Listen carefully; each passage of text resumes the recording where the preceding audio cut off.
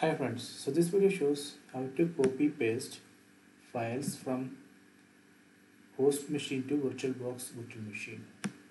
So let me try to copy paste this file from my host machine, so that is Windows machine, to VirtualBox Ubuntu virtual machine.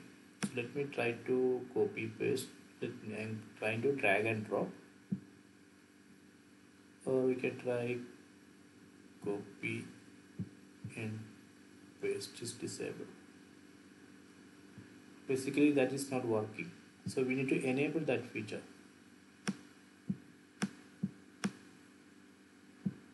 So in your VirtualBox, just click on this devices, then click on drag and drop. So we can see right now it's disabled. We need to enable it. So let me enable bidirectional. Click on bidirectional. So now I have enabled drag and drop bidirectional. Okay, now let me try. So I am going to copy this file to guest machine. See, now it's working.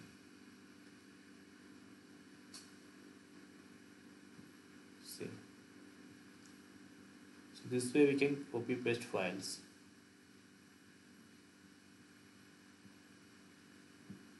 So let me delete this.